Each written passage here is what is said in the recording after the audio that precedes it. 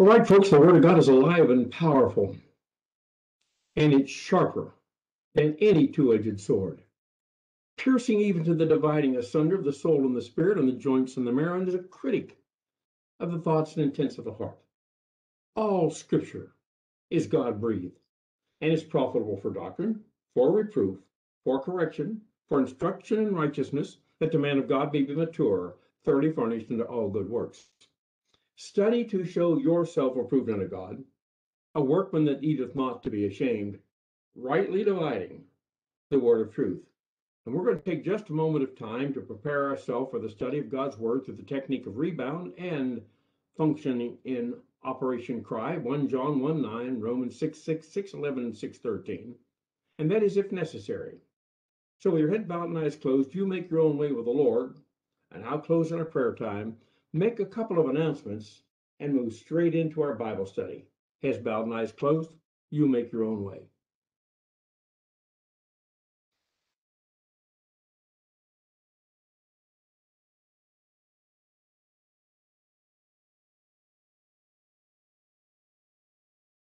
Father, we thank you again for the privilege of studying your word.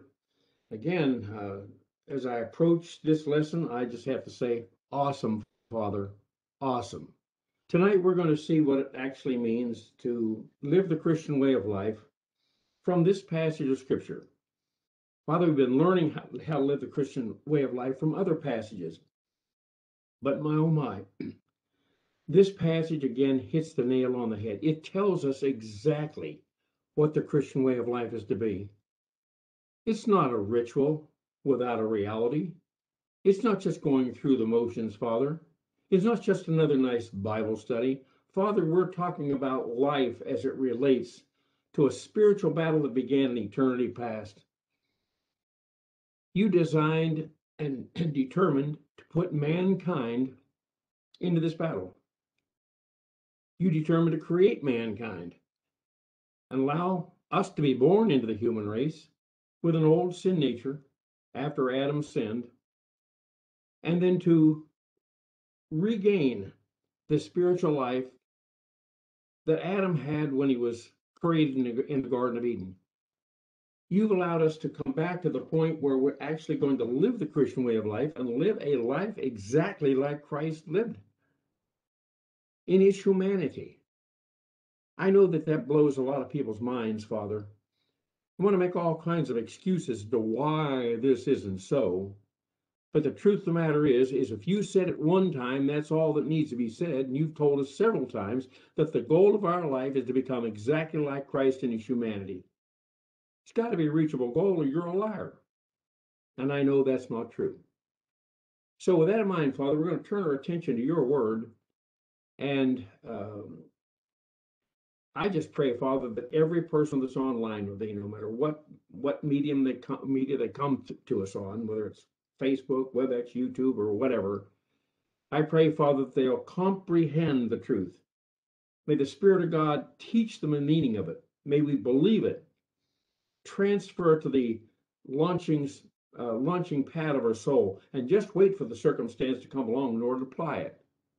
With that in mind, Father, we turn this over to you and the Spirit of God and praise you for the word in Christ's name.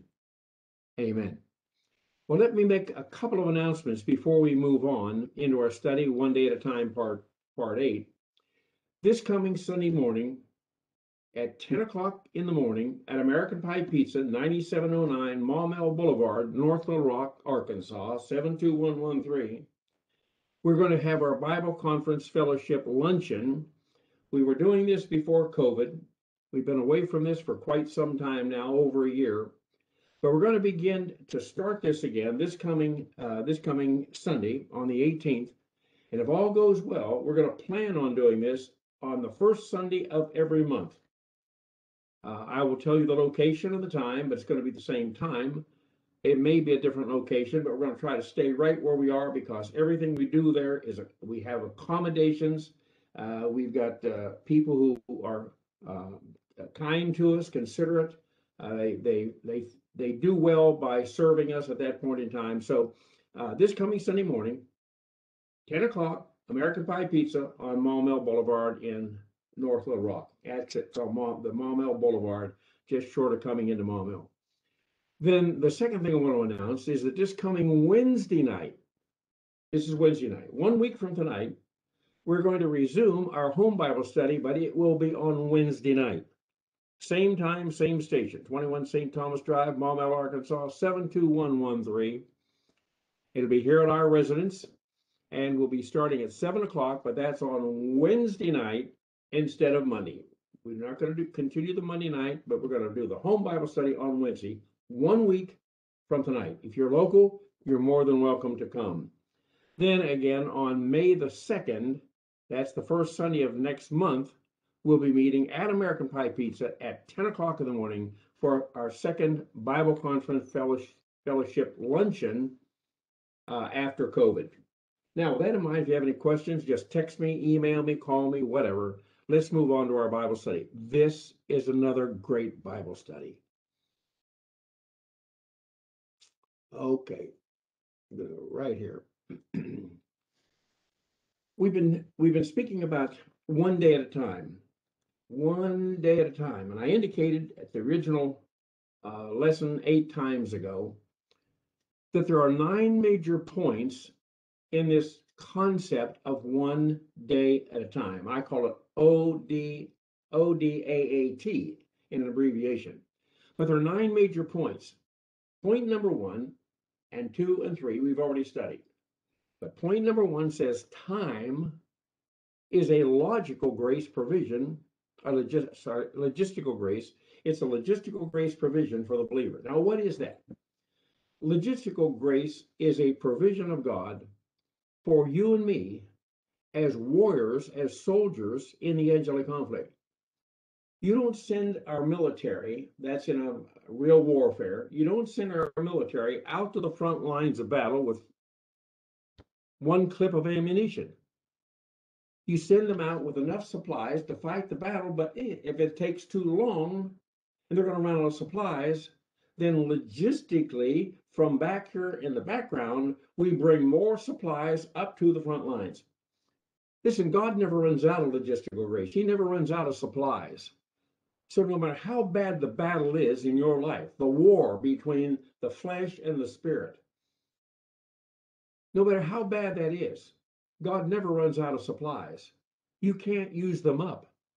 But what we need to realize is that time is one of those provisions from God as we enter into this battle called the angelic conflict. So time is a logistical grace provision. Well, let's define time for a moment. We're not talking about 8 o'clock, 8:20, 6 o'clock in the morning, midnight. No, that's not what we're talking about.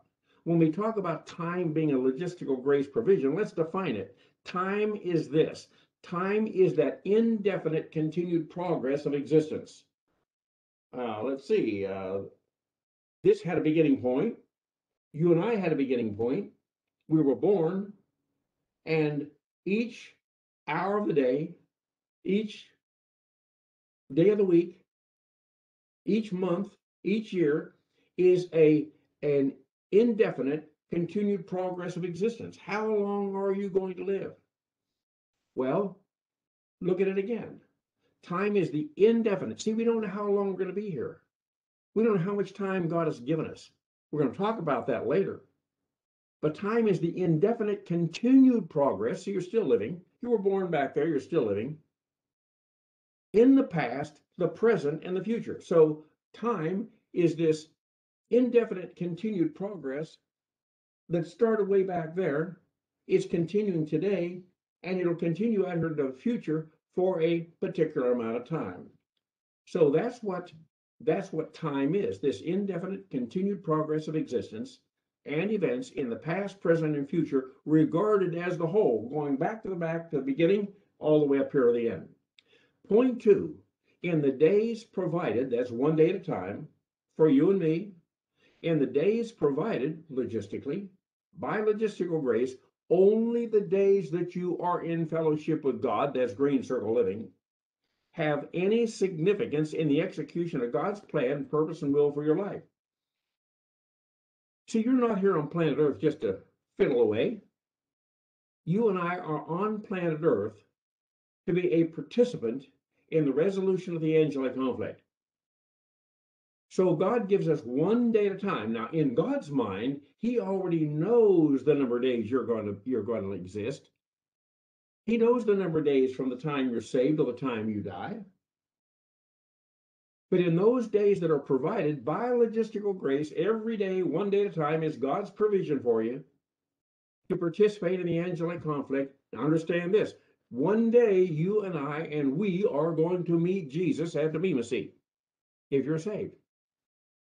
And there will be a consideration of all of the good works that you've done to determine whether they are human good or divine good, so that you can and will be rewarded at that time, dependent upon whether you have produced divine good rather than human good.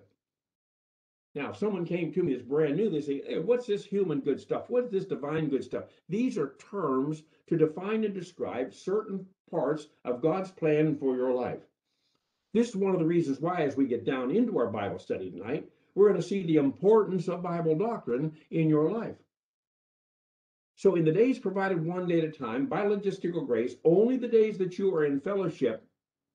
See, that's why we use 1 John 1:9 and Romans 6:11 and 6:13 to get back in fellowship with God, if in fact we get out of fellowship. And only those days have any significance. See, God has a plan for your life. He has a purpose for your life. He has a will for your life. But the truth of the matter is that plan, that will, that purpose for your life is meaningless until you learn to live in the green circle, which means living in the sphere of the Spirit. Bob Thiem called that the divine dynasphere. I used that term for a long time.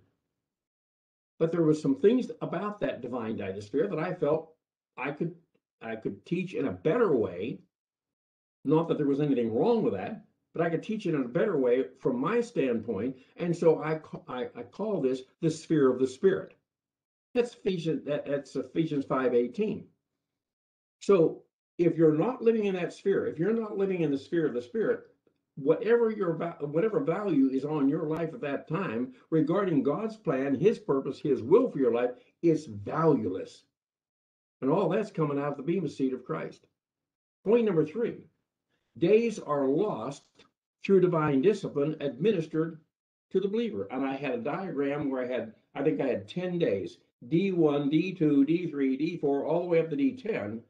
And in that series of D numbers, I grayed out some of them to indicate during that period of time you were out of fellowship with God. God was divinely disciplining you with either warning discipline, intensive discipline, or dying discipline.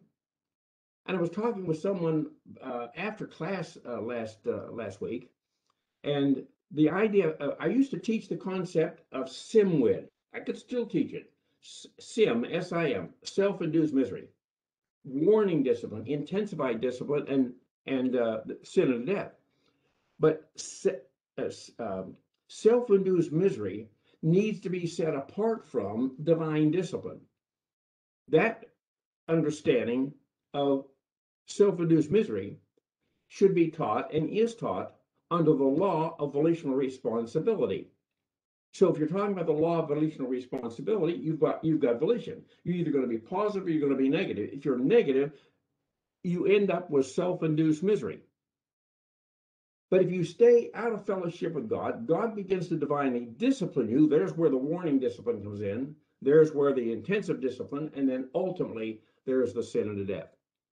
So days are lost, and those grayed out days in D1 through D10 indicated that during that period of time, you were out of fellowship with God. God was divinely disciplining you, and that part of that day, as far as God's plan, purpose, or will for your life, it's valueless again because you're living your life outside of fellowship with God.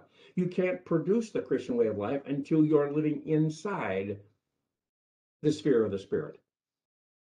And over a period of time, as I've grown in my own understanding, as I understand that I've grown, I've come to understand now, and I will teach this again sometime in the near future, but I've come to understand that Bob Thiem was right when he talked about the moment of salvation. At the moment of salvation, you are actually in the sphere of the Spirit. However, because you have little doctrine, no doctrine, it's not long, maybe seconds, seconds before you commit your first sin, you're out of fellowship with God. You never realize that you're in fellowship with God. But God places you there for a particular reason. But the moment you sin, you're out of fellowship, and you stay out of fellowship with God until you learn Operation Recovery, rebound, and Operation Cry. So days are lost through divine discipline administered to the believer. You've lost that day. It's meaningless in terms of his will, his purpose, and plan for your life. Now let's pick up right here tonight with point number 4 of the 9 points of one day at a time. And that is the importance of Bible doctrine. Why? For length of days. Now, what that's implying is that as a born-again Christian, as you come to Bible class, you grow in Christ, and as you're growing in Christ, you're executing his plan and will for your life. You're accruing blessing in time and reward in eternity that will be distributed at the time of the Bema seat. But how do you get there? How do you get all this? It's because of Bible doctrine, the importance of Bible doctrine for length of days. I've got a diagram coming up about that. But just think about that. How long are you going to live as a born-again Christian? From the time you're saved or the time you die or the time of the rapture occurs, how long of a time span is that? Now, let's just assume for a moment you're not going to live long enough to be raptured. That means you're born again at a certain time. You're going to die out here at a certain time. But between the time you're born again and the time you die, how important is Bible doctrine? Believe it or not, it has something to do with how long you're going to live. Oh my. Isn't that amazing? Let's take a look at Proverbs chapter 3, verse 1. See, now I've got some passages of scripture here, and all of these passages of scripture are related to the point that we're trying to make. We just don't throw these statements out. Oh yeah, the importance of Bible doctrine for length of days. I wonder what that means. Well, the truth of the matter, what it's indicating is from the time you're saved to the time you die, God already knows that. You don't know it, but we're going to talk about that also. But if you want to live longer, if you want to live a longer life, it has everything to do with how much Bible doctrine you have risen in your soul and how you are applying it. Now we're going to reach back to an Old Testament passage. You said, I thought we weren't supposed to live out of the Old Testament. It didn't say that. I say we don't get our rules for living out of the Old Testament. We don't get our rules for living out of the Gospels. We don't get our rules for living anywhere in Acts chapter 1 through chapter 9. Only when we get to the Apostle Paul does he have the mystery doctrine of the age of grace. That's where we learn how to live the Christian way of life, the rules for living, but there are principles out of the Old Testament that both Jesus, of course, he was in the age of Israel, but let's pick up Paul, that Paul would go back to the Old Testament and draw upon a passage of Scripture, a circumstance there, and teach us a principle that we call a universal principle. A universal principle is true in any dispensation of time, any age. So we're going to go back to the Old Testament, and we're going to pick up some information here that will give us some indication as to the importance of Bible doctrine for the length of life after you are saved. Isn't that amazing? Proverbs 3:1 says, my son, this is David speaking to his son Solomon. He said, my son, do not forget my teaching, but have your heart comply with my commandments. For length of days, for length of days and years of life and peace, they will add to you. Isn't that amazing? How many times have people read the Bible, read that passage of Scripture? Oh, that's a wonderful passage. David's talking to his son Solomon. He says, oh, don't forget my teaching, Solomon. Yeah, you have, and by the way, have your heart comply with my commandments. For length of days and years of life, and peace they will add to you. And then we go on to verse 3 and say, what did he say back there? Well, I don't really know. I forget what he said back there. No, listen to this. My son, he said, do not forget my teaching. Well, that implies that David's teaching him something. He said to have your heart comply with these commandments. For length of days and years of life and peace, they will add to you. Let's take a look at this. First of all, the phrase "my son." See, I've got those superscript numbers there, indicating we're going to talk about that and expand our understanding down below. So he says, "My son." That is, in fact, David teaching his son Solomon. Here's what he told him. He said, "Do not forget my teaching." Now, here's a contemporary application. What does that mean? Well, I have a son. Maybe you have sons. Maybe you have daughters. We're going to talk about that. But David's talking to Solomon, and he said, "Do not forget my teaching." And this is, oh, by the way, this is a command. Isn't it amazing? This is a dad commanding his son to listen to what I'm telling you, and don't forget it. So the contemporary application, this is a command to every Christian father. That's me, that's you, if you're a father, that's you. A command to you as a Christian father to teach your children, male and female. David is actually talking to Solomon here. But why in the world would you just teach your son and let your daughters run wild? That's not the idea. It just so happens that David was talking to Solomon at the time this was written. It was written about that circumstance. So the contemporary application is this is a command to every Christian father to teach doctrine. Teach what? Teach doctrine. Doctrine. And that word right there, that word doctrine, is something that many Christians, when they hear the word, they just turn their nose up. They want to talk, they want to run away. Listen, in 1975, when I organized the Bible Doctrine Church of Little Rock, we didn't advertise anywhere except on the corner of the street on Wilson Road so that people coming out there would be able to find it because it was sort of like on a side street. And when I put up that sign, Bible Doctrine Church of Little Rock, I had pastors, I had other Christians say to me, "Why in the world did you put that word doctrine on there?" Well, what was the issue? They say if you put that word doctrine on that sign, that you're going to be associated with R.B. Thien Jr. I said, well, what's the matter with that? We're teaching Bible doctrine. We're teaching the Word of God. So here's the issue. I just want you to understand that word doctrine is not well respected by many Christians. But here's the issue. This is a command to me, to you as a father, to teach doctrine to your children, male and female. And here's the principle. For doctrine to be usable, it must be remembered, and it can't be remembered if it isn't taught. So when you look back at your life and you ask yourself, how did I do? How did I do? I'm not going to measure my own fathership in terms of how I did along this line. I know I was a pastor. I know I was speaking, teaching, speaking the truth. I was trying to live it. But much of the time I was gone somewhere. Gone here, gone there, in school, at work. It was an amazing time.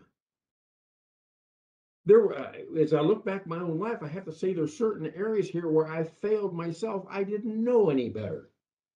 But for fathers growing up today, let me tell you what, this is a command to Christian fathers, universal principle, to teach doctrine to his children, male and female.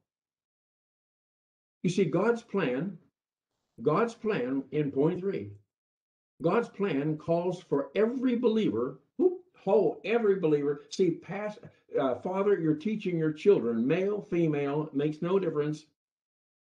So whoever you are out here, as a child, as a sibling, God's plan calls for every believer, regardless of your age, to learn Bible doctrine and apply it to his or her own experience. See, this is not just a matter of going to Bible class. Oh, great Bible class. Well, when are we going to start to apply? I'm not implying anything about you here. The issue is out here. Do we understand that we go to Bible class to learn the Word of God? And tragically, people are going to Bible classes. They're going to assemble in what we call the church. The pastor steps in the pulpit, and I saw somebody post something on Facebook within the last 24 hours and said, "When are the pastors going to start teaching the Word of God to the people in the pew?" And that post went on to say, and rightfully so, I've indicated this many, many times over the years. Pastors are not teaching the Word of God because they want to protect their job. They don't want to have to move. They don't want to be kicked out. So what do? They become milk toast. When are we going to learn to trust God for our finances? When are we going to learn to trust God for our circumstances of life? When are we going to learn to trust God for the plan, the purpose, the will for our life, and be willing to take a stand? You turn on the TV today, and one of the words that you hear, you look at your emails, you look at your messages, and people are being told, stand, stand, stand, stand, stand. What that means is we need to get off our backside and start doing what we need to do if we're going to be able to be free to teach the Word of God, to send out missionaries, to evangelize the lost, and you understand? So God's plan calls for every believer to learn Bible doctrine and then apply it to his or her own experience. And here's a principle: principles, promises, doctrines, techniques. Here's a principle: every believer should be spiritually self-sustaining. Well, when the little baby is born, it sucks from the breast. It has a bottle with a nipple on it and feeds it that way. Eventually, it comes to learn to pick stuff off the tray with their fingers and stick it in their mouth and chew it and swallow it.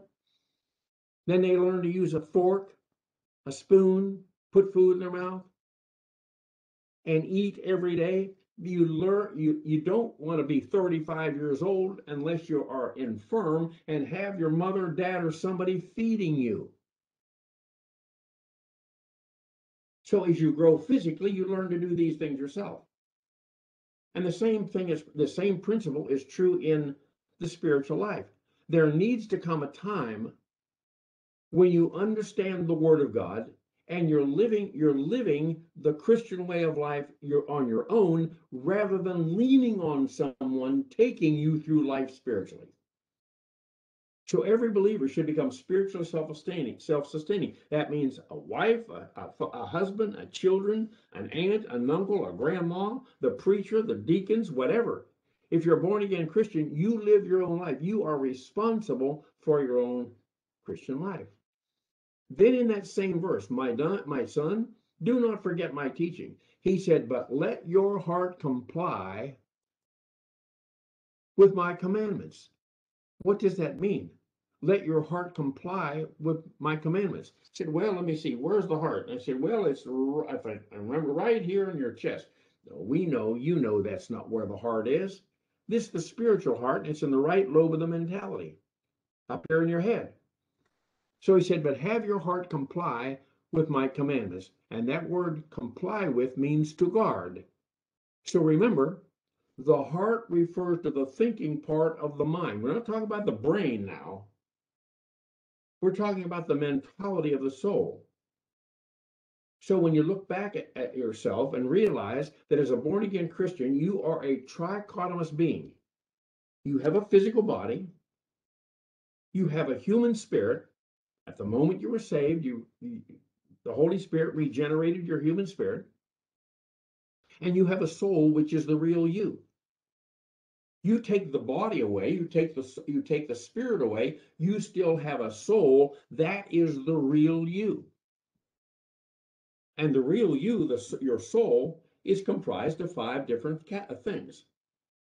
Self-consciousness, which means you are aware of yourself. You know that you exist. See, that's self-consciousness. There's volition with a positive and negative pole. You have the capacity to do the right thing, you have the capacity to do the wrong thing. That's part of the angelic conflict. But you also have, as a part of your soul, you also have mentality. This is where you think, this is where you store information. This is where a frame of reference is to be able to recall information, to be able to apply to the situations of life. So the soul comprises of self-consciousness, volition, mentality, emotion, and a conscience.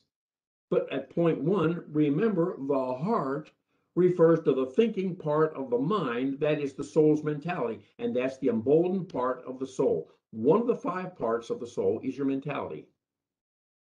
And this refers to the thinking part. So what does David say up here? He said, but have your heart comply with my commandments. See, this is where the information that David is teaching Solomon, this is when Solomon says, I got that, Dad. I've got that. Yes, I understand that. Well, when Solomon believes that, it goes into the soul, into the mentality of soul, and it's stored there. So remember, but have your heart comply with my commandments. This is a father speaking to his son. Secondly, David was very anxious for his son Solomon. See, when you read the history of this, when you read about David's life, you're going to realize that when David says to Solomon, excuse me, Solomon, listen, I want you to hear my commandments. I want you to guard them. Don't let them go. Keep them, apply them. Why was David so anxious about this? Is because when he raised his son Absalom, he failed. You see, David was very anxious for his son Solomon to learn doctrine, and Bible doctrine is truth.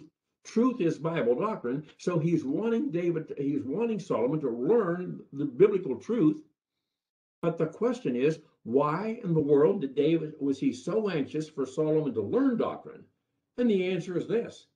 It was because when you look at the history of David's life, David, in raising his son Absalom, failed. He failed as a father.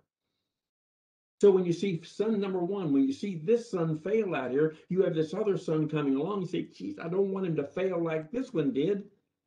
Because I failed my son, he failed. I don't want that to happen to my other sons.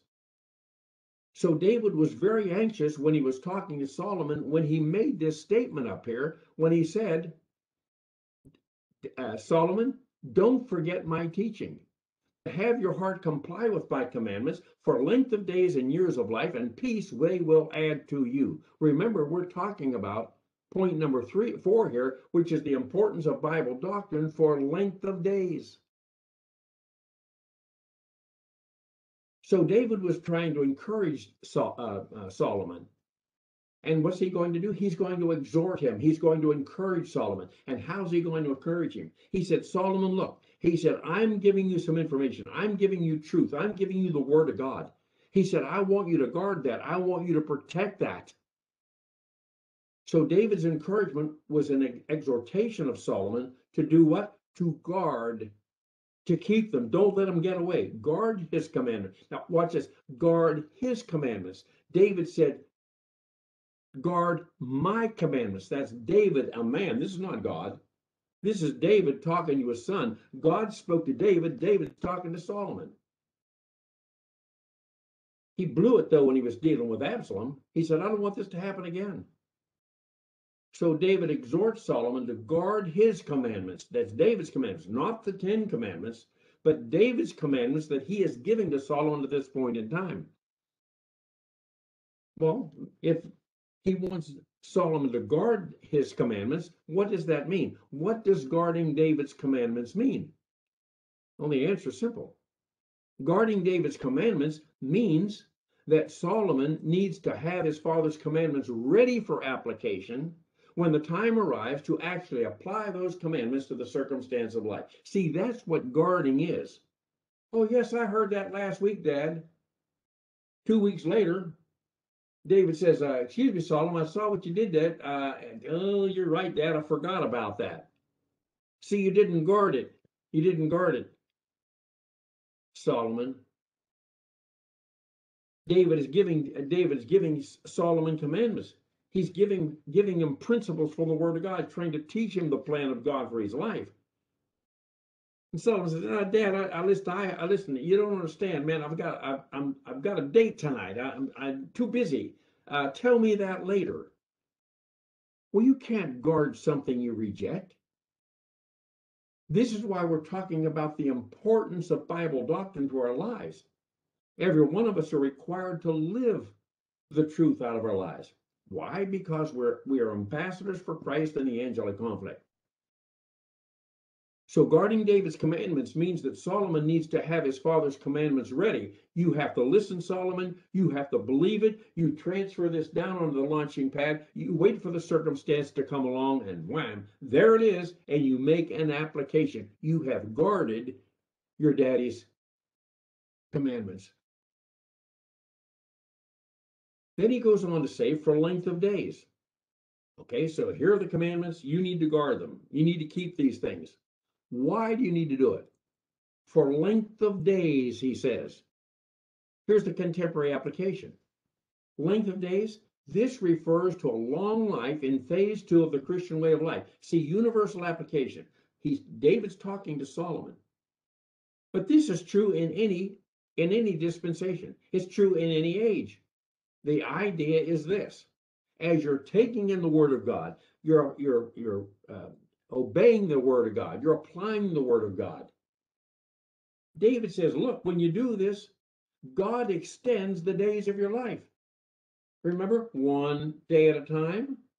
You lose time, you lose a day, you lose the significance of the day in the angelic conflict.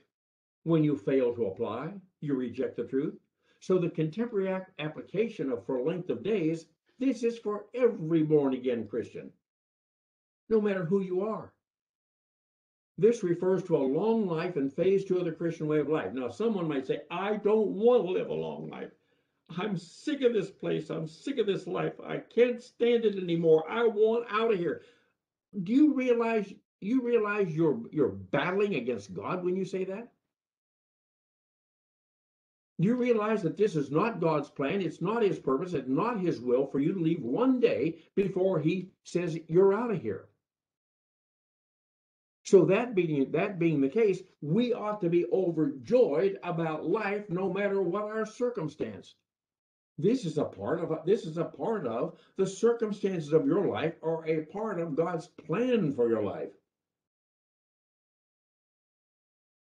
You may have caused some of that. Well, I didn't want this pressure. I didn't want this suffering. Well, excuse me. Positive or negative volition. What put us there? So we can be miserable the rest of our life? We can be happy, we can rejoice, we can give thanks no matter what the circumstance of life. So the contemporary application for length of days is this refers to a long life in phase 2 of the Christian way of life. I've got 2 little diagrams here. One is a short life. It's just a very short line on the screen. Now the extended line is a long life. So you have a long life, you have a short life. It's your choice. Remember the angelic conflict? Remember, we are citizens. Our citizenship is not just the United States. That's a temporal, that's a civic issue. I indicated last time we were together, I think it was last time, that I'm a citizen of the state of Arkansas, and I'm a citizen of the United States of America. You are a citizen of your state. You're a citizen of the United States of America, if in fact you are an American citizen. Your citizenship is in the United States and the state where you live. You have dual citizenship. But here's the issue. This refers to a long life, and we need to realize that while we have a civic citizenship, state and in the United States, a spiritual citizenship is in heaven. And God says, look, your citizenship is up here. I've put you in a foreign land. The foreign land is the world, and we were born into this foreign land with a citizenship up there in heaven, in the third heaven. God's got us down here, and we are down here as ambassadors for Christ. And as ambassadors, you have length of days. You've got a certain number of days you're going to live. And God already has those measured. Determined on how you live your Christian way of life determines the length of your life. Now, there's some exceptions to that, and we'll get to that. But the point is, David is saying here, if you want to live a longer life, then you need to remember what I'm teaching you. And if you don't remember what your father taught you, or maybe your father didn't teach you, you need to remember what the pastor is teaching you, because every Christian is responsible to live the Christian way of life. And you determine the length of your life based upon how you live your Christian way of life. Well, what is David telling Solomon with this phrase, length of days? What is David telling Solomon? Well, the answer is simple again. David is telling Solomon that Solomon will have a long life in the sense of a long life in phase 2. See, he said, okay, yes, Solomon, okay, now you're a born again believer. In this case, Solomon would be a Messianic Jew. He would believe that Jesus Christ is in fact the Messiah. If Paul were around that point in time and David was there and Solomon was there and Paul found out they were Messianic Jews, Paul would probably try to persecute them, kill them, whatever. That was Paul's life. But David is telling Solomon, son, if you want to live a long life, see, the issue is not just how long you're going to live. The issue is your productivity during that period of time. Years of life. What does that mean?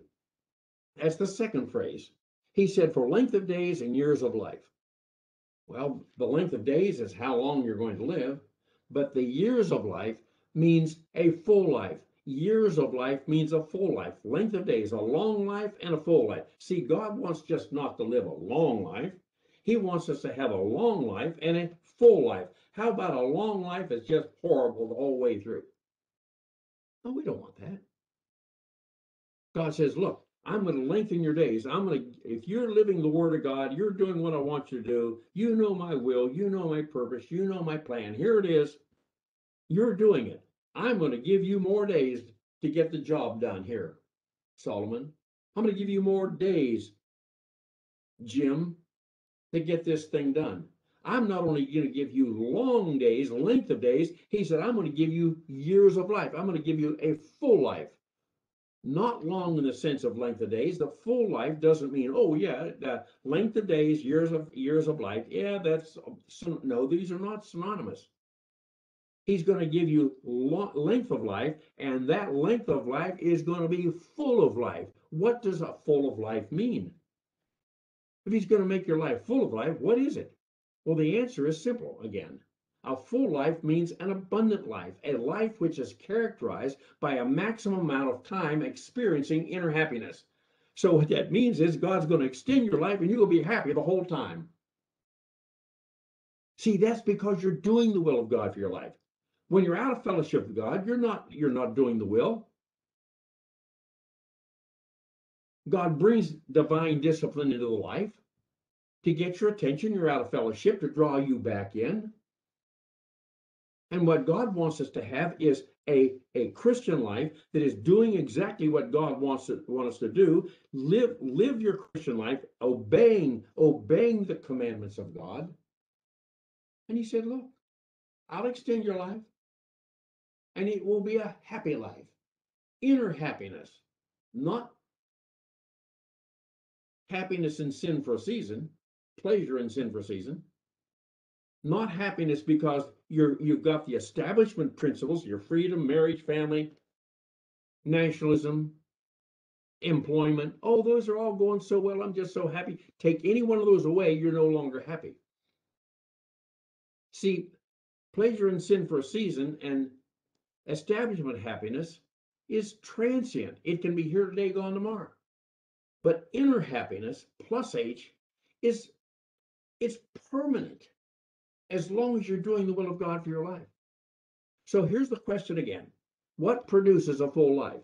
Okay, God wants to give us length of years. He wants to give us a full life based on the doctrine that you have in your soul and the application of that doctrine to the circumstances of life as a citizen of heaven, functioning as an ambassador of Christ on planet Earth. So you go, what, this full life? What produces a full life? It's a life of inner happiness. See, when you understand you've got a circumstance out here, everything is falling apart, but God says, rejoice. He said, give thanks in all things. We're going to see that God is going to support us in every way so that we can walk in stability through any circumstance of life. Isn't that amazing? Father, what an amazing God you are. What an amazing God. But the truth is, many people don't understand that because they're not doing what you ask them to do. David told dear Solomon, look, Solomon, here it is. I'm giving you these truths. I want you to hear my commandments. I want you to guard these commandments. And he said, man, when you do that, he said, you'll not only have length of days, he said, you're going to have a full life. A life of inner happiness, no matter what the circumstance. So what produces a full life? A life of inner happiness? Here it is. Here's what produces that. What produces the full life? What produces the inner happiness? Here's the answer. Pertinent doctrine applied produces inner happiness. So when you take the word of God that's stored in your soul and you're applying it to the circumstances of life, you are able to have happiness no matter what the circumstance of life. Just a moment. Let me change the tape, please.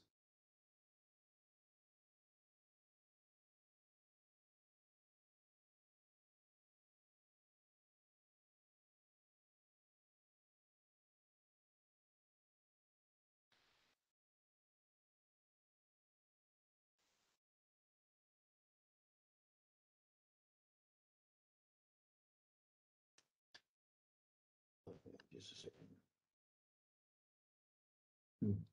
Just one moment, please.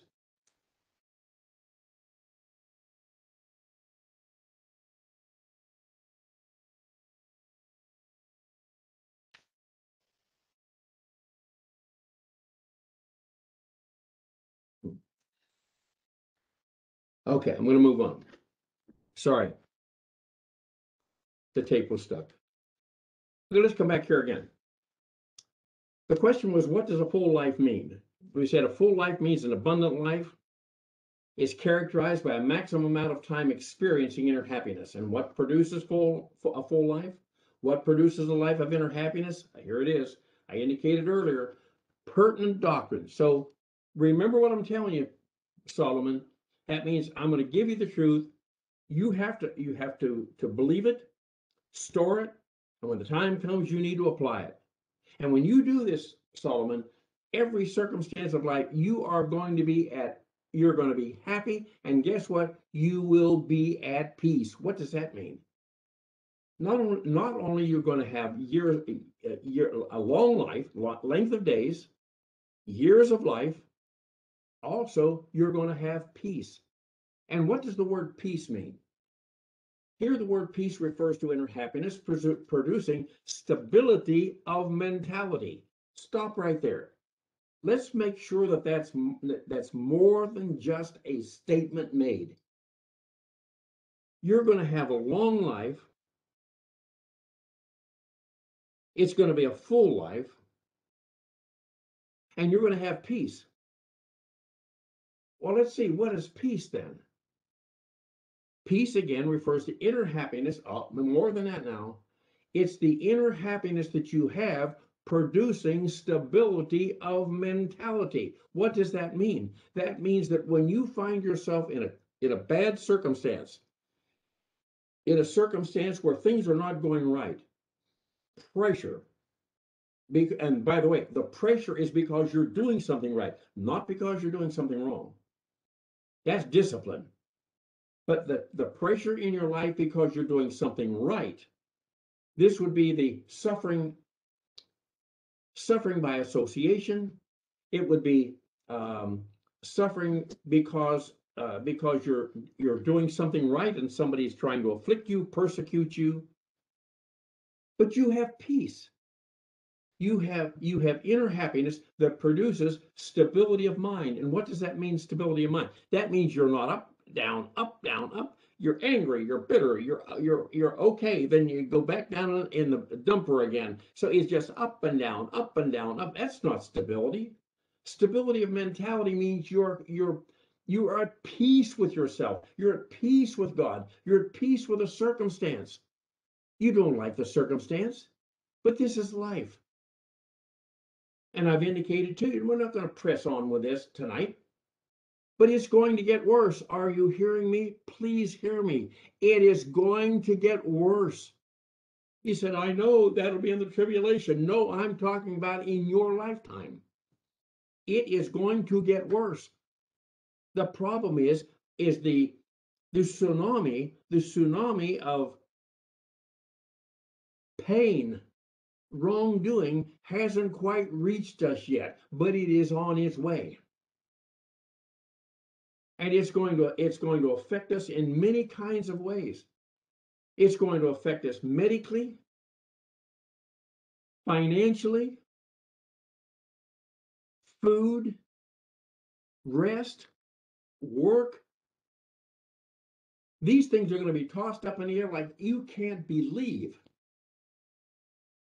It's coming.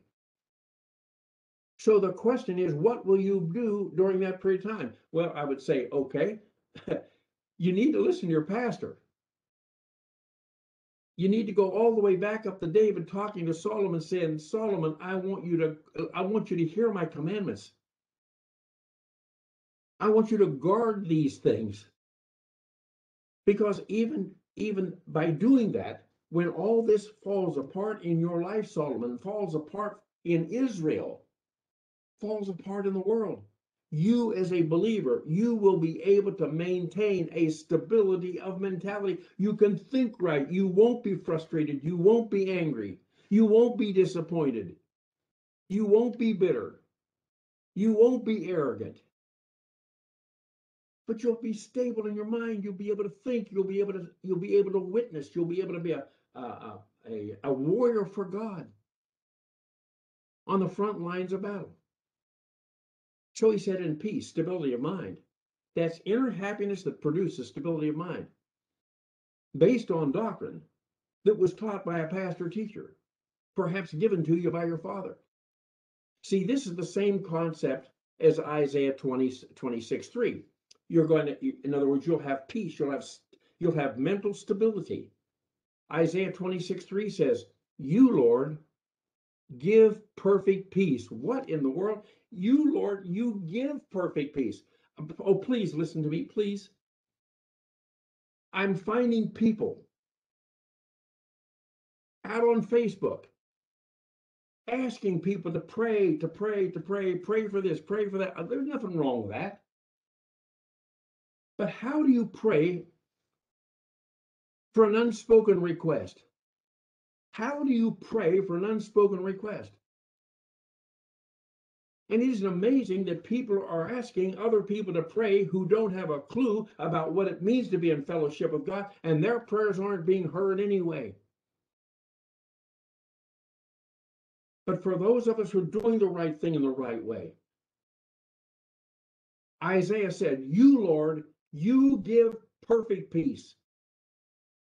David is talking to Solomon, and he said, if you will listen to my commandments and you will keep these commandments, you will do these things, you will have a long life, you'll have a full life, you will have peace, you'll be mentally stable in all of this.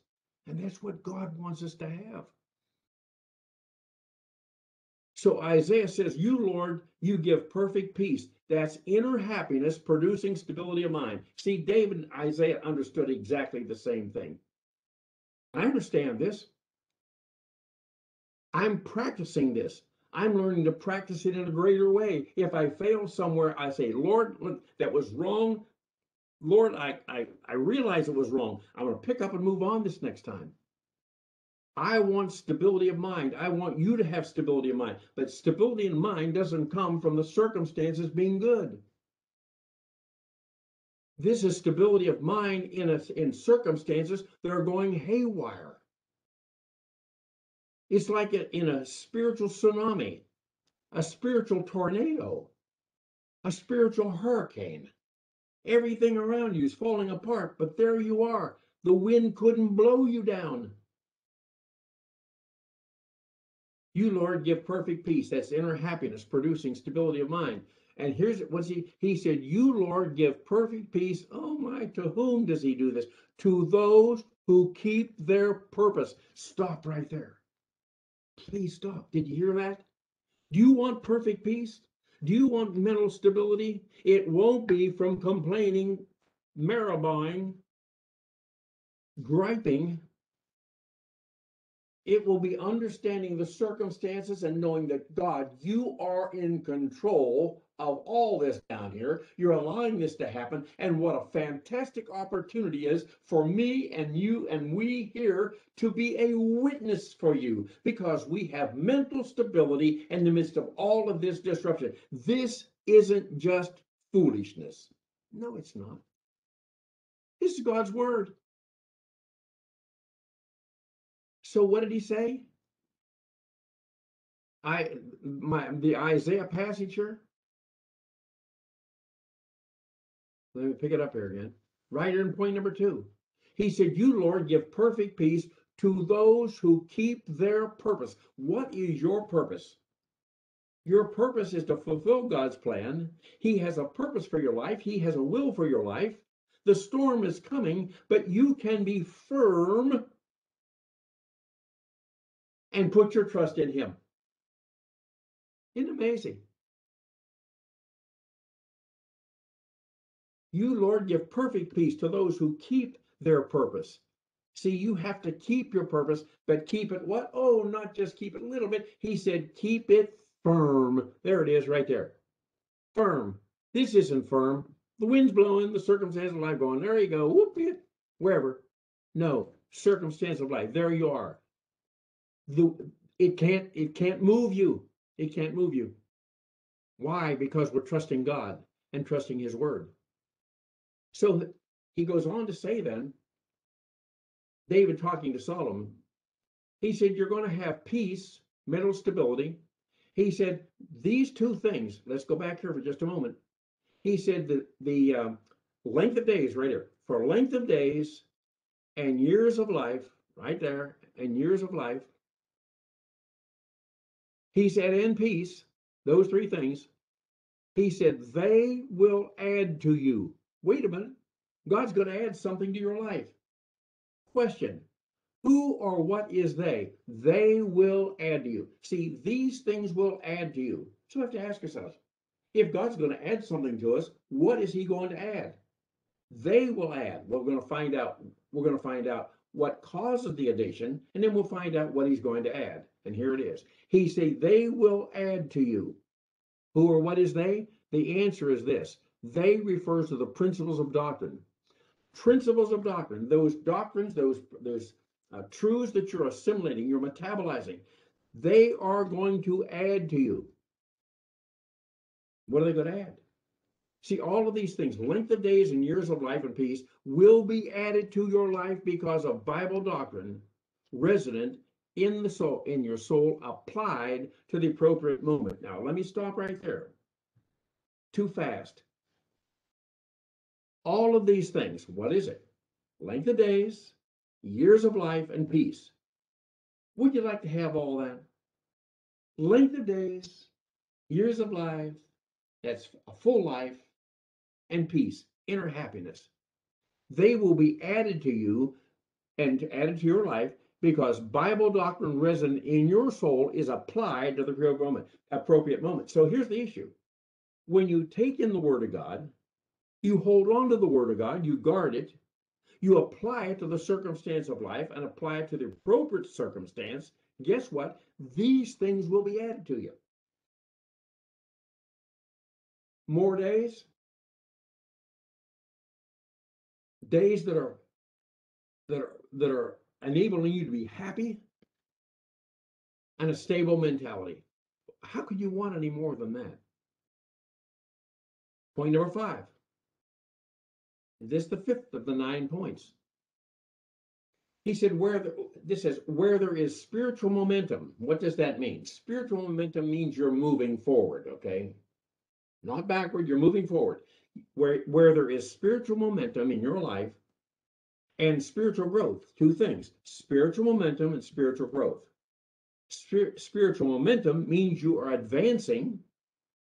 Spiritual growth means you're going from babyhood to adolescence to spiritual self-esteem, spiritual autonomy, maximum spiritual maturity. So where there is momentum, you're moving forward, and spiritual growth, you're moving from babyhood up to maximum spiritual maturity. How are you doing it? Through metabolization of doctrine that includes application. See, sometimes when we talk about metabolizing doctrine, I think the mind it stops performing when you get the doctrine down to your down on the launching pad. But that's not where it's supposed to stop. Metabolization doesn't stop when you get the doctrine on your launching pad. Metabolization is not complete until it's applied to the circumstance of life. There is no spiritual growth. There is no momentum in the Christian way of life until you learn to apply what you're getting, applying the truth. So whether it's spiritual momentum, meaning moving forward, and spiritual growth, moving to maximum spiritual maturity, and how are you going to get there? Through metabolization of doctrine. You're coming to Bible class, coming to Bible class, coming to Bible class, coming to Bible class, and applying when the circumstances arise. Then days are meaningful. Watch this now. Days are meaningful and accompanied by prosperity. This is just another thing about one day at a time. By moving forward, by moving toward the finish line, and by growing spiritually through the intake of the Word of God and the application of that, guess what? Days are meaningful. That means this is not a wasted day. This is a great day. And not only are they meaningful, but they're accompanied with prosperity. It's not just, I hit the jackpot. It's not just financial. But this includes spiritual prosperity. So your days are going to be meaningful and accompanied with prosperity when you are advancing and you're growing spiritually toward maturity. Back to the Psalm, Psalm 90:12. Here's what it says. So, David, so teach us to number our days. Wait a minute now. I thought I didn't know how many days I had. Well, let's see. I've been saved since February 1962. I gotta see. There's 27 or 28 days in February. Then in March and April and May, I could add up all those days. I could know how many days I've been saved. So he said, teach us to number our days. Why? That we may present to you a heart of wisdom. Ooh, hold it now. Get this now. Teach us to number our days. Why? That we may present to you a heart of wisdom. Hey, the heart is right here. The question is, do you have anything there? Is there anything stored up here? Because when you look out here and you see what you're doing, are you wise or are you unwise? Are you wise or are you foolish? Well, Dave, here's what he says. So teach us to number our days. What does that phrase mean? See, this actually is a prayer of Moses. It's a prayer of Moses. He said, wait a minute, this is Psalms. I said, it's a prayer of Moses. Referring back. Teach us to number our days. Moses' prayer is that God would instruct us, and here's a contemporary application. Here's what we're learning from this. Teach me to number my days, Lord. Why am I doing that? To estimate. See, that doesn't mean, oh, perfect. No, you estimate the number of days of your life correctly. I am going to live a long life. Oh, I don't think I'm going to live very long. No, you see, he says, teach us to number our days. And the reason we're numbering our days is to estimate the number of days of our life correctly, to estimate the rapidity with which our days pass away. Good grief. There's hardly a time when we go out. We're fellowshipping and somebody's talking about something that happened. or is going to happen or has happened in the past. And they say, I can't believe it. Somebody told me today, I can't believe that we're in the middle of April already.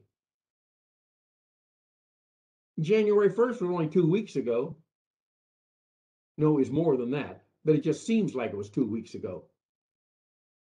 You look back right now, and when I look back now and take a look at my younger life, it seems like it just happened yesterday.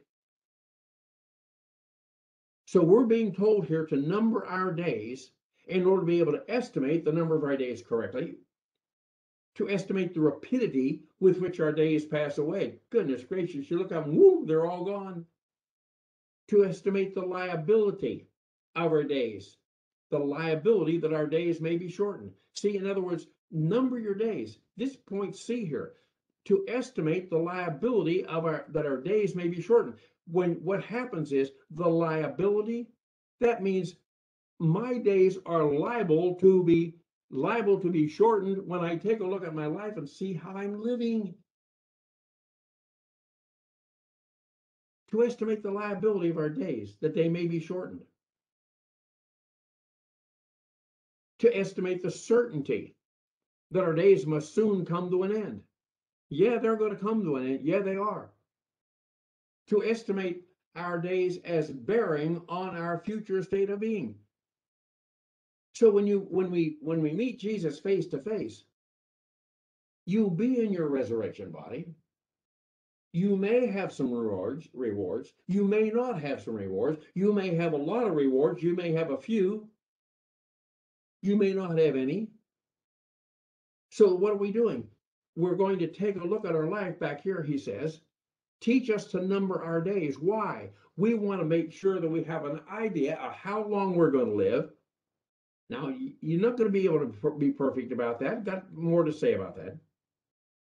So you're going to estimate the number of days, the rapidity with, boy, days are just flying by. To estimate the liability that maybe I'm not going to live as long as I would like to estimate the certainty that our days may soon come to an end. I may not be, I don't feel like I'm going to live another week longer. Okay. To estimate the days that as bearing on our future state of being. What I'm doing right now is going to have something to do with what I'm going to be out there in the future. You say our rewards at the Bema seat, our reward or rewards, they don't honor us. They honor God because it was through his grace, his logistical grace provision, that we were able to accomplish what we did and receive these rewards. So when you're talking about numbering your days, what are you doing? You're estimating your days as bearing on our future state of being. And the issue is, I might want to live longer so that I can honor God more by the reward that he's going to give me, because he provided everything I need to be able to produce the reward. He goes on to say in this verse that we may present to you a heart of wisdom. Look at the verse. So teach us to number our days. Why? In order that we may present to you a heart of wisdom. What does that mean? That we may present a heart of wisdom. Moses' prayer, again, is a contemporary, we can make a contemporary application out of this. That we may present to you, God, a heart of wisdom. Moses' contemporary prayer, that God would enable us to form a true estimate of life. What is life really all about? Do you have any idea what most people out here think life is all about? Oh, it's all about me. Got a whole bunch of people trying to control us. They're control freaks. Got to wear a mask. Got to do this. Got to do that. Can't do this. Can't do that. Can't go to church. You can't sing out loud. You can't sing. You got to do this. Got to do that. See, people trying to control. Hold it just a moment. God wants us to do these things in order that we may present to God a heart of wisdom. We want a true estimate of life. What is life really all about? He wants us to present to God a heart of wisdom in order that we will be truly wise. God wants us to be wise. A heart of wisdom is certainly not a heart of foolishness. If we're living a foolish life, that's not a heart of wisdom. God wants us to be truly wise. Why? In order that we may be able to act as if we see life all the way to the end. See, we don't know how long we're going to live. But as you're looking down the road and you are a wise individual, you're going to be able to look down the road there and have a true estimate of what life is. You're going to be truly wise. You're going to be able to see life all the way to its end. Now, notice this. I say, yes, he does. What does he do? God sees the end. God sees the end of life. He sees the time, the manner, and the circumstance in which each of us are of our lives, each of our lives is going to come to an end. God sees all that. He knows the time. He knows the manner. He knows the circumstances in which each of us, our lives will come to an end. Although God has wisely hidden that information. See, all of this he wants us to know. He wants us to know. But the truth of the matter is he's wisely hidden all this information for us from us. And although he's done that, he can enable us to do something. Although God has wisely hidden this information from us, he enables us to do what? To act as if we see the end of our days for ourselves. To have the same goals for our life as God has for us. And this is why when I look at this thing and I understand what the Christian way of life is all about, I realize that many people are dissatisfied with all that's going on. They pull their hair out. They're belly aching, complaining about life. This is not what life is all about. And when I look at this thing and say, although God has wisely hidden this information from us, he enables us to act as if we see the end of our days for ourselves. And I do, and this is why I jokingly say, this is my 6th year of my second 80. I've told you I'm not done. I don't want to be done. There's too much to do. But it'll be done on God's time schedule. God may take me tonight. He may take me tomorrow. I don't know. But he wants us to have the same goals for our life that he has for us. God, what do you want me to do? He said, here's what I want. And he said, well, that's okay with me, Father. That's what I want for myself, see? So this prayer in our passage is that God will enable us to act as if we knew when, where, and how we would die. Why? So that our understanding would exert an important influence on us in our forming our plans, an important influence on our general manner of life. Psalm 90:14. We're about out of time. Psalm 90:14. He said, satisfy us in the morning with your graciousness, that we may sing for joy and rejoice all our days. Satisfy us in the morning. What does that mean? Well, it is understood that this alludes to Israel's afflictions. See, Israel was an afflicted nation. They had enemies all around them trying to take over.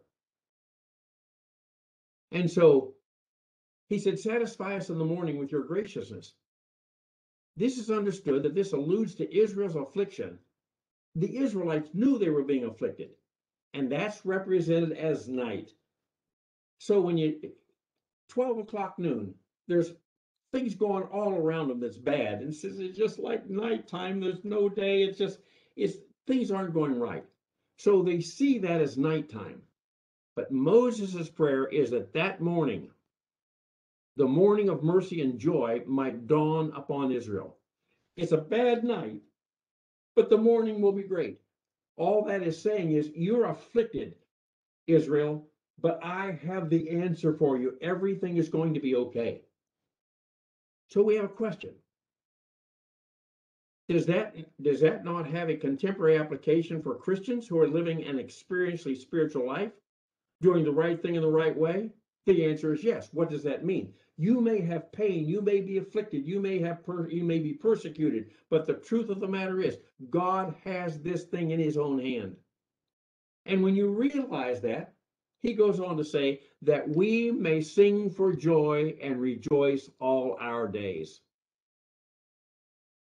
The prayer is that Israel's memory of God's gracious interposition on Israel's behalf will go with them all the way to their graves. Now let me close with this. What does it mean when I say the prayer is that Israel's memory, your memory, my memory of God's gracious interposition for us on our behalf will go with us all the days of our life, go all the way to our grave.